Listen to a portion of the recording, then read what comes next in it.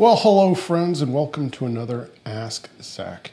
Today we are going to talk about Duane Allman, and specifically we're going to talk about the Telecaster years, with the Allman Joys and Hourglass. We're going to kind of dovetail into the Muscle Shoals session years when he was using a Strat, and kind of briefly touch on the Gibson Marshall tone. But no, this is not a all-encompassing gear look at Duane Allman. We're specifically going to be looking at the Telecaster years, and one of the interesting things is use of fuzz, and specifically a fuzz unit that was attached to his Telecaster right here at the control plate, and also how going to a club one night and seeing a band caused him to pick up the slide guitar, and how much of an influence that band was on Duane Allman and the rest of the Allman Brothers.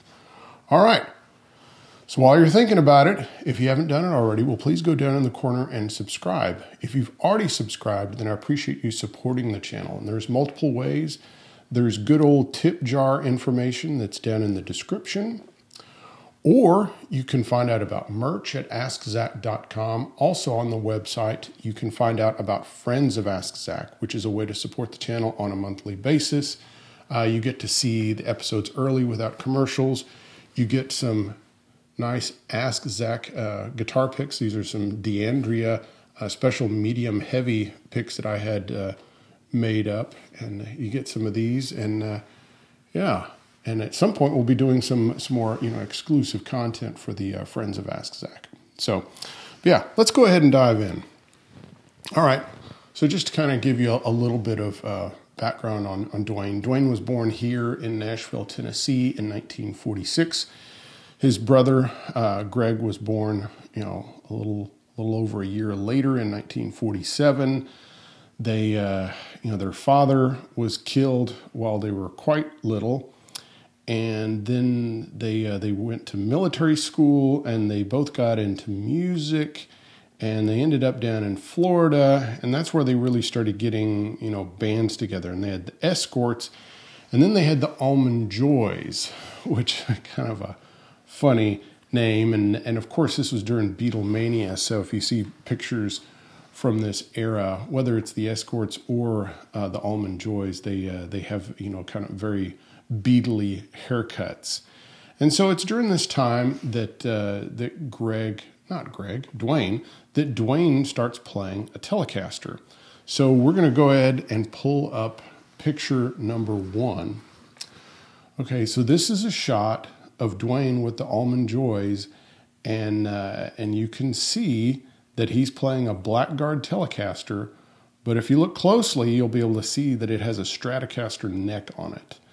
Now, in different interviews with Greg talks about at one point Duane selling a Telecaster that had a hogback neck.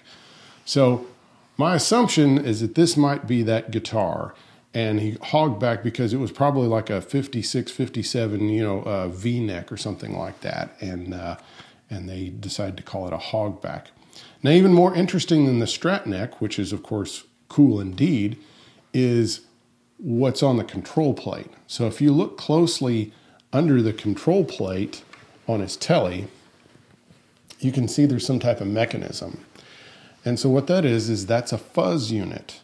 So apparently Duane and the band went up to New York, went up to the Greenwich Village, and they were hanging out with the Blues Magoos guys, which evidently were really into fuzz. And it rubbed off on Duane, and somehow, we don't know whether this was a cannibalized fuzz unit that already existed or whether this was something that somebody made up in New York. We have no idea. But he had this, this fuzz unit that was on the guitar, so he could turn it off and on whenever he wanted or adjust it. I mean, that's kind of a cool idea. So it was a very unusual thing. So apparently the rest of his rig was a Vox Super Beetle amp, and at times would also use an Echoplex. And it's also listed that he used Fender 150 rock and roll strings, which are of course, pure nickel, and it was like 10, 13, 15, 26, 32, 38. and that was his string of choice. That was actually his string of choice throughout his short career. So that's photo number 1. Now, here let's get to photo number 2. And in this one, it looks like it could be the exact same guitar, except it has a white pickguard on it. Now, it could be a different guitar, we don't know, but still it has a Strat neck on it. It's got a Telecaster body, except it's got a white pickguard, and it's still got the same fuzz unit on there. All right? So then let's, and that's kind of still in the Allman Joy, kind of period. Now here we're going to get to, picture number 3. Now picture number 3 is from the Hourglass era. This is a different Telecaster. So this you can tell by some of the different pictures that it is a maple cap, but it still has the fuzz unit on there. So again, this is definitely a different guitar. And in fact, if we pull it up to picture number 4, then we see, a closer up, and we can see that it's got a 3-ply, pick guard, and it's got a maple cap neck on it. All right. So then during this period of time, there's some shifting inside, of the Hourglass, and Pete Carr ends up joining the band. Pete Carr, if you're not familiar with him, unfortunately he's since passed away.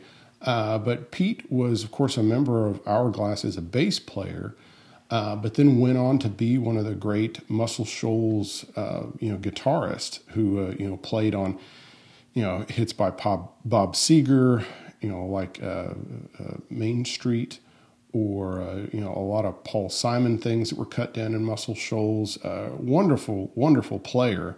And so Pete Carr ends up joining the band. And he's playing bass, but he is a guitar player, and so he had a Telecaster. And so let's pull up picture number 5, and picture number 5 is Pete Carr, and you can see how young he was. And so this is a 1956 Telecaster, and you can see that it's been kind of hippied up with the kind of hippie stickers and such, but otherwise looks, fairly stock. Now, this guitar, Pete had it for a long time. And in interviews, he even says that Duane Allman used that guitar some. And specifically, he said in one interview that he used it for playing slide on. So now we get up to picture number 6. And this is a much more recent picture of the guitar, okay? So it's now owned by a family down in Muscle Shoals, people that were friends of Pete Carr. And so here's the guitar just a number of years ago, and you can see it's still got the, the little decals on it and such. But if we go on to picture number 7, we will see that it has the holes, drilled on it for the fuzz unit. So, yeah. So this was another one of the guitars that Duane used, and that Pete used on tons of sessions in Muscle Shoals. And so, yeah, another really cool, important American guitar. So, all right. So let's. So he kind of had this thing of using a Telecaster and a fuzz unit. And of course, the first Hourglass album was done with a Vox amp. The second one was apparently done with a Fender Twin.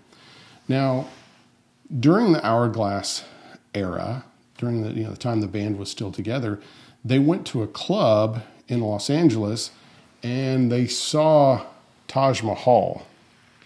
Okay, so Taj Mahal's guitar player was Jesse Ed Davis, and they had just released their first album. And on it is Statesboro Blues. Well, Duane went and saw Taj Mahal with Jesse Ed Davis play live, and they did Statesboro Blues. And that was where Duane got, a all twisted up around about having to learn to play slide guitar. And, to hear what the fuss was about, well, listen to that Taj Mahal version of Statesboro Blues, and you're going to hear where Duane got almost all of his licks on that song. They copied that album, that tune, Statesboro Blues, Taj Mahal's version of it. They copied it verbatim. Now, they did amp it up, and obviously Duane had his own touch and his own tone and everything, but that's where it comes from. It came from Jesse Ed Davis, and Jesse Ed was playing slide on a Telecaster, and he was using standard tuning, and that was kind of why I played slide with the standard tuning at the intro there. So yeah. So now there is an alternate story of how Duane started playing slide that's been told by his brother Greg, which the first story has been told by Pete Carr. The second story is told by Greg Allman. The second version is that Duane was sick, and Duane bought him that Taj Mahal album and a bottle of Coricidin cold medication, and that's where it came from. But regardless, it was Taj Mahal and Jesse Ed Davis that caused Duane to get heavily into slide, and so he eventually gets the Coricidin bottle. And right now I have to thank Chad Cox for sending me a real Coricidin, so you can see it even still has the label on it, and I'm very grateful for that. It's very neat because if you've messed with slides, you know that the weight and the thickness of the glass and the feel of it makes a big difference. And so this has a really neat feel to it. So so this was fun to mess around with. And I was using my my Analog Man fuzz along with that. So I was just playing the Tele with the Coricidin slide into this Sun Face fuzz into the Deluxe, nothing else plugged in. All right, back to Duane. So of course, Duane and Greg are becoming very disenchanted with what's going on with Hourglass, and so they cut some stuff down in Muscle Shoals, which is like the B.B. King medley, which is off the Duane anthology, and it's you can find it other places, but you can tell the direction that they want to go in, and that they will eventually go in, with the Allman Brothers. But the label wasn't willing to do it. So Greg is floundering out in L.A. Duane moves to Muscle Shoals, and by that point, and really tail end of the Hourglass era, Duane has shifted to playing a Strat for some reason. So he's gotten rid of the Tele with the attached fuzz on it, and he's now using a Fuzz Face, pedal that he's gotten, and he's using what looks to be about a 66 Strat. So it's white pick guard, 3-color sunburst, big headstock with transition logo, and there's tons of pictures of him playing it in the Hourglass. And then by the time he's in Muscle Shoals, he's painted the pick guard black, and we know it was painted black because there's plenty of shots of him where you can see that some of the black paint has been rubbed off, and you can see the white underneath. So in Muscle Shoals, of course, he continues to hone in on his slide work, and of course works on great things like Hey Jude with Wilson Pickett, and The Weight with Aretha Franklin. I'm guessing that was cut up in New York at the Atlantic Studios, but. So he cuts all these great tunes, mainly using that Strat and the fuzz, and different reports say that he used, and there's pictures of him using a blackface twin that obviously has JBLs, because you can see the silver dome in the center of the speaker shining through. And apparently he also used a Princeton at times that he would turn up all the way and put baffles on it. And that was kind of his rig. And then, of course, by the time you get to the Allman Brothers, he's completely shifted away from the Fender, and fuzz sound. And I think it's interesting. I think because it's like once you hear his sound with the Gibson guitars, with the with the Les Paul or the SG, into the 50-watt Marshall, straight in, it's a great sound. And you can see maybe that was what he was kind of going for the whole time, and he was finally able to get there. What he'd been trying to do with the Tele and a fuzz and other things. But his slide playing was certainly revolutionary. And I think one of the real interesting things about his playing and his tone is in the Allman Brothers was how much he sounded like an amplified harp player, like a blues harmonica guy that was, with one of those little bullet mics, through a distorted amp. I mean, there's just so many times, when he plays the intro to an Allman Brothers cut where you think, is that harmonica? So really, really neat sound. Really great stuff. I love Duane. And so that's why I wanted to do an episode and just wanted to focus on kind of the Telecaster years and him getting into the fuzz and getting into slide and how that all influenced him. So now I need to, kind of give credit and also, kind of give you some stuff if you want to do a deep dive. So first thing I would do if I want to do a deeper dive into Duane is I would get the Sky Dog book by Randy Poe. So Randy's a great writer. He also wrote the Buck Owens autobiography, Buckham, which if you have any interest in Buck Owens, you need to get that. But this is great. There are other books about the Allman Brothers and about Duane, things that Galadriel and I think Alan Paul, have written that are great also. But this is the one that I would get first if you haven't read those others. This is exceptionally well done, and there's also a gear section, and so I learned from this and also from other old guitar player articles I had. As far as listening, the thing to get is the Sky Dog.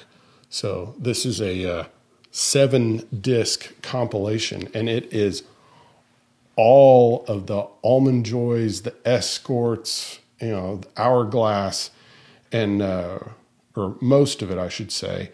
And then it is almost every single bit of the session work that he did through the years. So you have all the Wilson Pickett, Clarence Carter, Arthur Conley, King Curtis, Otis Rush, Boz Scaggs, Ronnie Hawkins, Johnny Jenkins, John Hammond, Delaney and Bonnie, all the Derek and the Dominoes, all sorts of stuff. This is fantastic, a wonderful deep dive. So, yeah. All right, I'll just mention real quick. I do have a copy of the Hourglass double album, which is where I got the photos of him, with the band, where you can see the fuzz attached there, and also the the photo over here where you can see that he's got a 3-ply guard on it. There he is. All right, guys. Well, I hope you enjoyed today's episode, our look at Duane and his early years, and I'll see you next time. Bye-bye.